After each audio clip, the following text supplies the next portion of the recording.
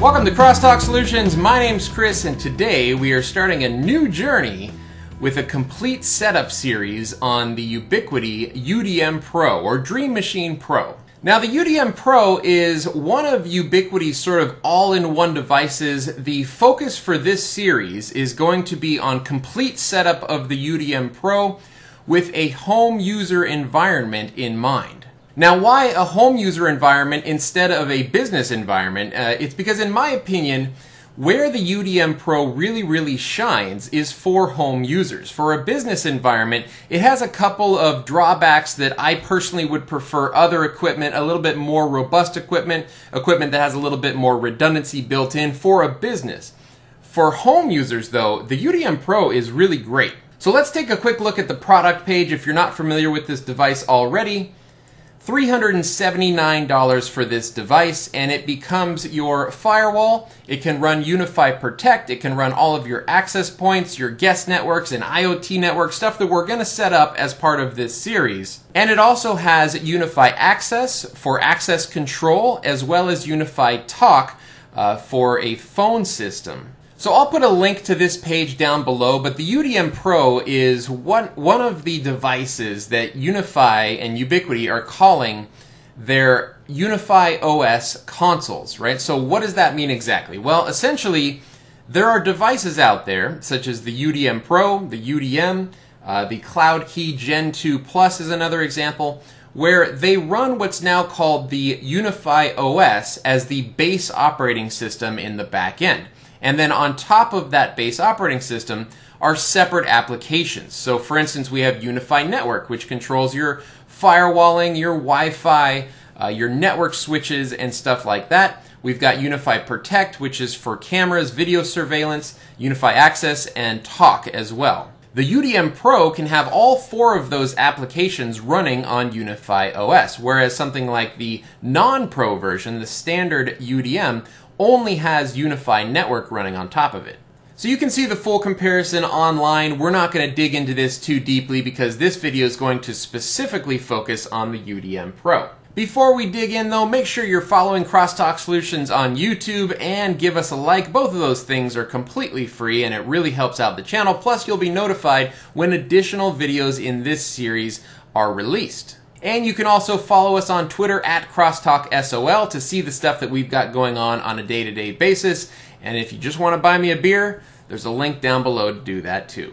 Installing a hard drive into the UDM-Pro is really straightforward. You simply pop out the drive bay, make sure the power is off when you do this, by the way. And the included drive bay will allow you to install either a 2.5-inch or 3.5-inch hard drive. Right here I just have this 1 terabyte Toshiba. I think this originally came out of my Cloud Key Gen 2 Plus.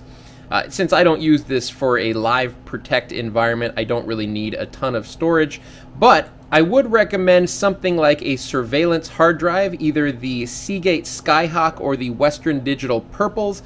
They come in all sorts of different flavors, 4 terabyte, 8 terabyte. Really depends on what kind of cameras you're running and what quality you're recording in. Now, if you're interested in an online calculator for figuring out exactly how much drive space you might need in your UDM-Pro, I will put a link down in the description to a really nicely done calculator from Zufall Communications, where he allows you to pick your cameras, set your recording quality, and then it will tell you what kind of hard drive is best suited. Once you have your hard drive, you simply install it in this drive bay and slide it right back in. So let's dive in. Right now, I have the UDM-Pro in a factory default state. In a factory default state, the IP address of the UDM-Pro is 192.168.1.1. So the first thing that you have to do to set up this device is connect your computer to it, and then set up your computer in that same network. So here we can see I've pulled up my network connections. I'm going to right-click on my Ethernet connection, and I'm going to choose Properties. And I'm going to double click on IPv4 and we can see that I have manually set up my computer as 192.168.1.2. Now you don't have to use .2. You can use anything from 2 to all the way up to 254. You just can't use .1 because that is what the UDM-Pro is by default. So we're going to say OK, OK. And then you can put 192.168.1.1 in your browser bar, and you should come up to this page right here that says your connection is not private. That's totally okay. We're going to click Advanced and Proceed. And here we are getting started with the UDM-Pro installation wizard. All right, so they have a message here about how UI is committed to protecting your privacy and security. It says, our goal is to keep as much of your data off cloud. The diagnostics data that we do collect is used to improve performance and stability of the products we deliver to you, keeping your personal information private from everyone, including us. You have the option to opt out of that data from the settings page after setup. So we're going to say Setup UDM-Pro. And let's go ahead and give it a name. We're going to call it UDM-Pro Complete Setup because that is the name of this series. We're going to agree to the terms and conditions and say Next. And then we have a setup type. Now, it allows you to choose personal or business. I've tried both, and I don't see any actual difference between these two other than when you choose business, it asks you some additional questions about the type of business and the size of business, whereas for personal, it does not ask you those questions. I've gone through the complete install using both of these setup types, and I did not notice any difference in actually, in UniFi OS or in UniFi Network or Protect. So if you know of any additional differences, put those down in the comments below, but to me, these are almost exactly the same other than the questions that it asks you if you select business. So we're going to choose personal and say Next. And now it's going to want us to sign into UI.com. Now this has been a point of contention for the UDM-Pro. You are not allowed to have a local login to this device to set it up, right? You have to set it up with a UI.com login. So we're going to go ahead and log in with our UI.com login. And it's now going to ask me for my two-factor authentication token, which I highly, highly recommend. Since this is a cloud-only login for the UDM-Pro, set up two-factor authentication, either with something like a YubiKey, like I use, or you can use something like Google Authenticator on your smartphone. All right, so you may or may not receive this screen. When the UDM-Pro takes backups, those backups are available even after you factory reset the device. So we can see here that I have a couple of backups that I took while I was initially setting up this device in preparation for these videos. I'm not going to choose either of these backups though. We're just going to go ahead and say continue without backup. But in most cases, you're actually not going to see this step, especially if you just purchased your UDM-Pro and are setting it up for the first time. Next, it's going to ask us about our update schedule. How often do we want to update the UDM-Pro? For me personally, I do not like automatic updates, so I'm going to set these to disabled. Your mileage may vary. If you are comfortable with letting the UDM-Pro update itself, you can choose if it's daily or weekly and then set a time. All right, next.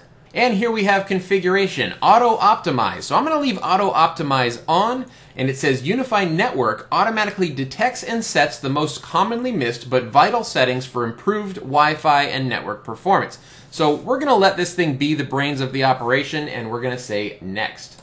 Now we are starting an internet speed test. We can see that I'm pushing about 700 megabits per second, which believe me, I'm paying for. And our upload is capping out at about 40 megabits per second. Now you can adjust these results to the speeds that you're actually promised from your ISP, or you can just take these defaults. I'm just going to take the defaults that it detected and say next. And now we have a summary of our setup, and we will click finish. Okay, so we can see here that right after I clicked finished, within about 15 seconds or so, I have now started getting pings from the internet, meaning that we are internet connected, so that's good. However, if you have internet that requires something like a static IP address, you might not yet have internet access. But I'm going to assume that most home users use DHCP for their internet connection. So at this point in the setup, when you get this, how was your experience, you should now have internet access. So now it's asking us, how would you rate the installation experience of your Dream Machine? We'll give it 5 stars, and we'll say, OMG, what an amazing setup wizard.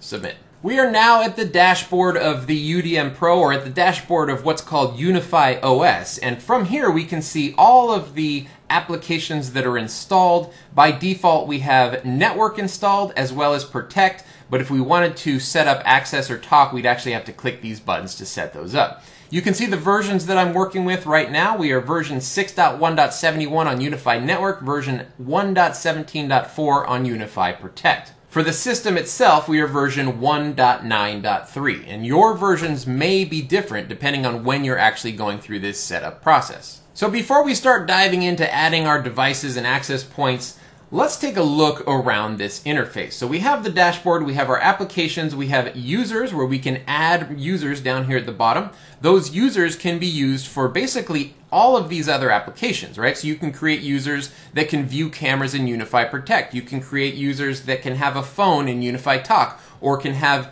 access to a door in UniFi Access. All of that is done through the users right here. And a user that you create is essentially shared across all of these UniFi applications. By the way, a shortcut to all of this stuff is always up here with these 9 dots. If you click these 9 dots, you can click this UDM-Pro Complete to get back to this dashboard. You can choose an individual application, and there's also a shortcut to users and settings. So now let's take a look at the UniFi OS settings. And here we can see device name, WAN IP, gateway IP, etc., etc. We can see the performance statistics for our device. We can see the hardware for the device. And then down here we can see the storage and capacity. If we click on updates, it's going to tell us if the UDM-Pro or UniFi OS needs an update. In my case, mine is completely up to date. But I have a couple of applications that are not up to date. So the first thing that we want to do here is get our applications up to date. So we're going to choose UniFi Network first. We're going to say update. And now we're up to date. That took about 2 minutes to run the UniFi Network update. Let's now update UniFi Protect as well. And Protect is now updated as well. We are on version 1.18.1 as of the release of this video. If you look a little bit further down, these are where you can change your auto update settings. So remember, during the wizard, we turned off auto updating. But if you ever want to make changes to those settings, you can do that down here in the auto update section. If we click on location and time, this allows us to set our exact address as well as our time zone. And if we come over here to advanced, we can rename the device. We can turn on SSH, which I actually recommend. There are some instances where you may need to get into the device via SSH. For instance, if an application update crashed that application and you want to roll it back to a previous version or something like that, it's just always helpful to have SSH access. So let's go ahead and turn on SSH access. And you want to give it a nice strong password that you're going to remember and click confirm. Now you can also turn on remote access, right? So this will allow the device to reach out to unifi.ui.com and show up as a device that can be configured through that portal. It's a really nice way to be able to configure your home network from anywhere in the world, and you don't need to open up ports through to your UDM-Pro to do so. However, keep in mind that you are now connecting out to a cloud-based application, and so if you do not like that you have control of your device through a cloud-based application, you can disable remote access, but I would strongly recommend creating a local administrative user on the UDM-Pro first before you do that. Scrolling down a bit, we can restart the device, power it off, do a factory reset, download a support file. That's if you call into support and they ask you to download a support file, that's where you do it right here. Or you can restore a backup. And then at the very bottom we have our backup configuration. This is where we turn on backup of the device. You remember when we went through initial setup wizard, we saw those backups were available even after a factory reset. So this is a really good idea to have these backups turned on. You can run a manual backup by clicking backup button right here, or you can schedule a backup, or I've got mine set by default at Monday at 12 a.m. I'm actually going to change that to Sunday at 12, we'll say 1 a.m. instead. And confirm. Okay, let's pop over to our users now, and as I was talking about earlier, so I have one user in here already. I also want to add a local administrator just in case I ever need it, so we're going to say add user. For role, we want to choose super admin and local access only. So we're going to call this super admin.